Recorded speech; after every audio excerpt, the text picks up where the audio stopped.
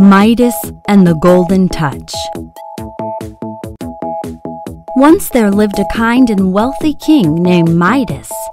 He was so obsessed with wealth that he would dream of it every night. One day, Midas saw an elderly man in the garden. He invited the man to his palace. At the palace, a young man wearing a leafy crown appeared. He was looking for the elderly man. The elderly man said to Midas, "This is Dionysus. He is a god." Dionysus said to Midas, "You've been very kind to my friend. In return, I will grant you a wish." Midas wished, "Everything I touch must turn to gold." "So be it," said Dionysus, snapping his fingers. Instantly, Midas's wooden stick turned into a gold one.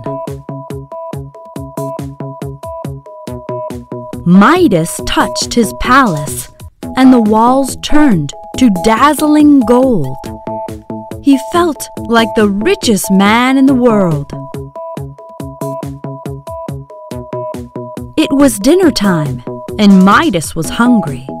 But when he touched his food, it turned to gold. Oh no! His daughter heard his cries. She ran towards Midas and hugged him. Even she turned into a golden statue. He cried for help from Dionysus.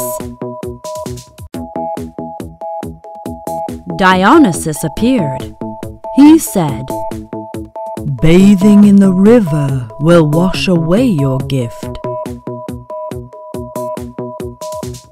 Midas stepped into the river, and his stick became wooden again. He went back to his palace. Everything was back to normal. Midas was very happy.